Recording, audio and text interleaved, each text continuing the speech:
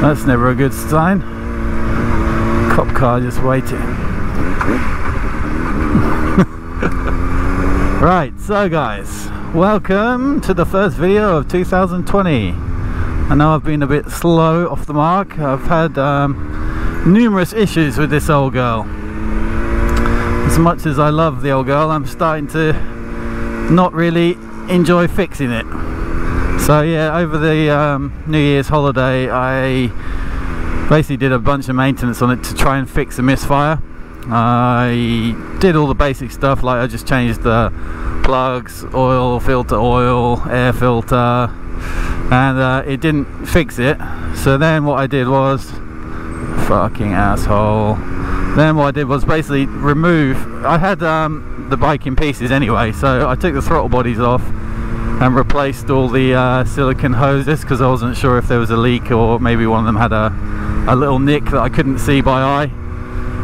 So I replaced the silicone hoses, and then while I had all that shit off, I just decided it seemed to be like it could be electrical. So I took the entire loom off the bike, cleaned every single connector and every single like chassis earth and stuff like that with basically an entire can of contact cleaner and a special like kind of like a toothbrush sized brush for cleaning rust off connectors. Put it all back together and basically it's cured, so it's fixed now and it runs better than it ever has. So I'm not sure which part of my repair fixed it, because I did so much at the same time. But anyway, the good thing is it's fixed now. So aside from that, what else is new?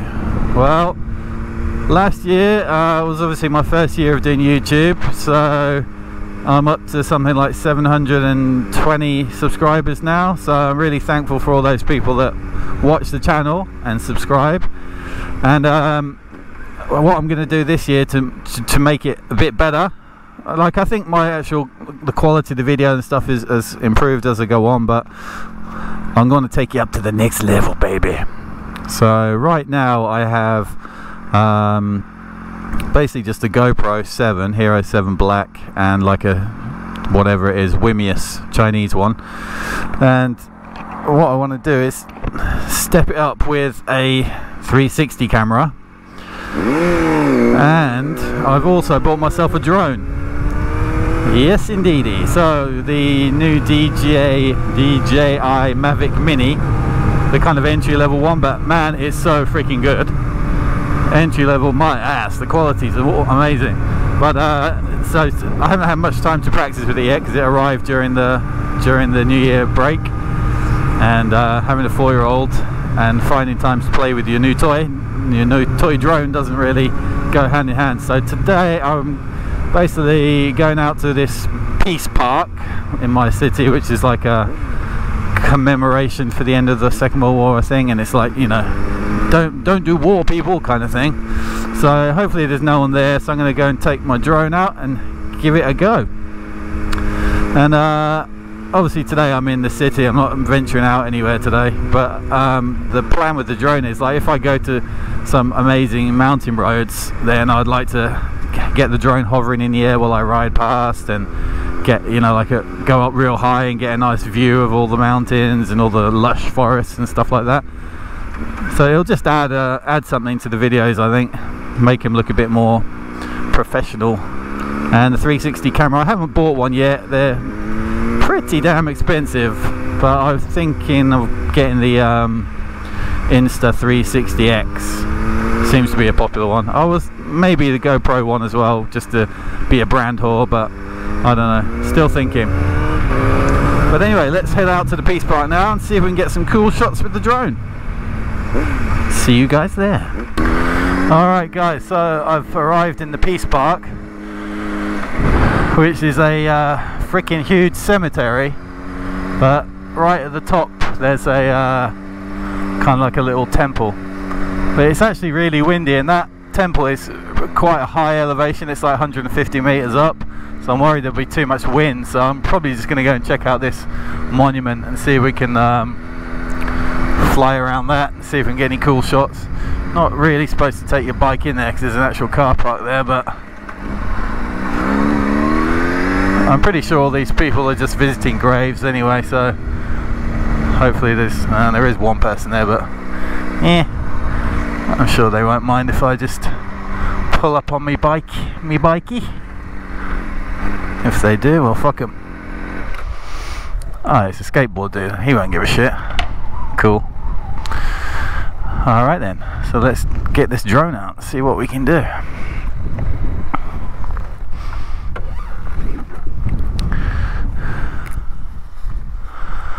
Oh, there's the temple up there.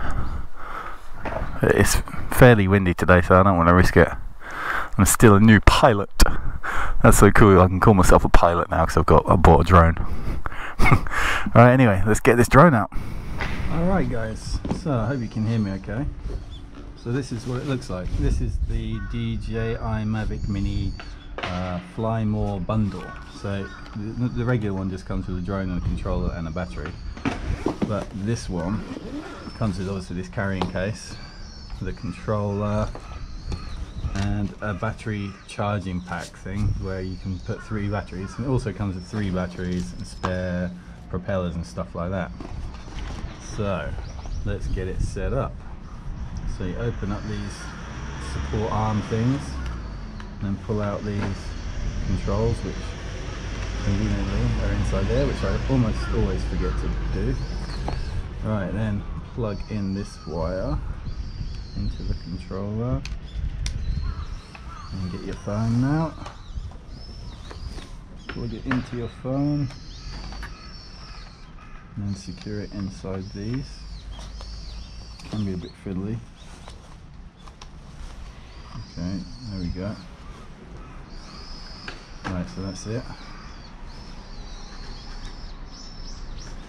Then open up the DJI Fly app, and you get this screen. Actually, we need to put a battery in first. So it comes with a protective case on the camera. It's got a 3-axis, I think, gimbal. That's all very cool. So to open it, open out the arms like this, and the lower ones you spin them around. And open up the battery case on the back. Struggle to get it out. Okay, need 2 hands because it's like a little lock. Okay, 1 battery out. Stick it in. Turn it on and off is a bit fussy. You have to press it once and then long press it. And you see that the propellers move a little bit like that. Hopefully my new friend here doesn't get freaked out by this. Probably will. Right, same thing on the controller. Short press, then long press. Then connect aircraft.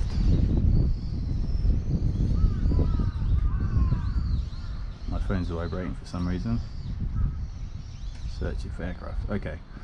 So mode B is just like regular mode. S is like sports mode, high speed, and then C is cinematic, so it's like real nice and slow. So press the takeoff button and then hold this down. Should be okay inside here. And it automatically takes off to like a meter or something. Then, alright, let's go and try and do some cool shots. So I just hit record now, because I forgot to a minute ago. Right, so it's really, if you just let go of the controls now, it just stays there. It's a bit windy today, so it's moving a little bit. But I've put these grids on the screen so I can find, you know, what I'm actually aiming for. So if I go fly towards the bike now, in the cine smooth effect, it just looks really trick, I think.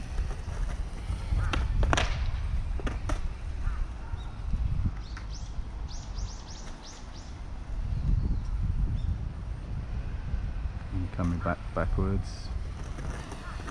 So yeah, like, say I want to get the bike in the middle like this. And you can do some badass panning shots and it's super smooth.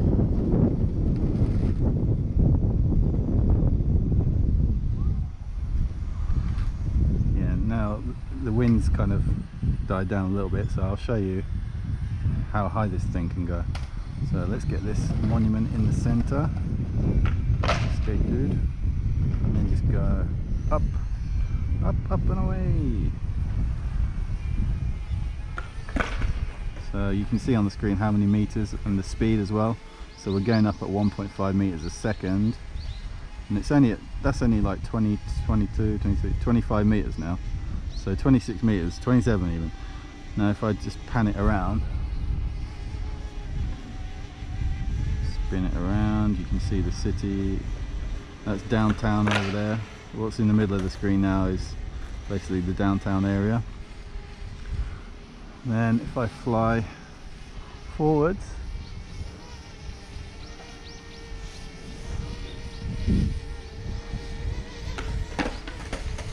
and also you can adjust the camera, you can move the position of the camera down, you can adjust the gimbal. So like, there's that freaking huge cemetery.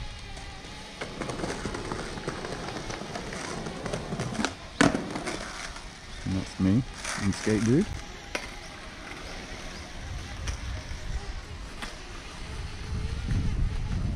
So I'll rotate around again, try and find the bike, see what it looks like from here.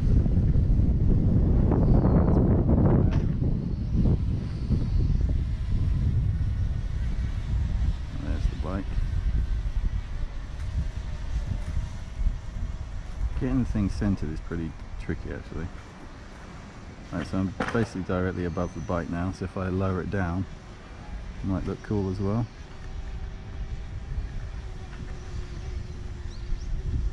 Yeah, this is what I want to do, like cool shots like this of the bike, and you know, places that I go to, like Suzuki Skyline would be awesome. Like the views over there are so freaking good. I'm trying to keep it in the middle. Not doing a good job, but yeah, you know, this is the kind of thing that I want to do with the drone. So move the camera back up to 0 degrees, and I guess I'll bring it in.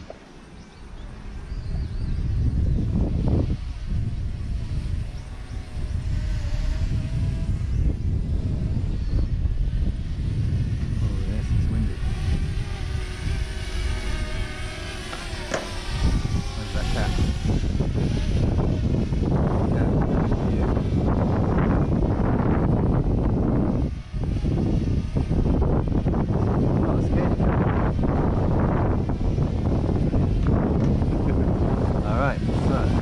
Land it on this table. Whoa, whoa, whoa. Ah, my first crash. But anyway, yeah, that's a quick demonstration of what you can do with one of these bad boys. Hopefully I didn't screw these. Don't appear to be broken. So yeah, hope you enjoyed that little video. So now I think I'll practice getting some more bike shots and then go for a ride. Wow, that's weird. The lake is like almost dry. Guess we haven't had enough rain. How bizarre. Anyway, down here, I've come down a bit from where I was, and there's no wind down here, but up at the top where I was, the wind was getting too strong, so I couldn't fly anymore.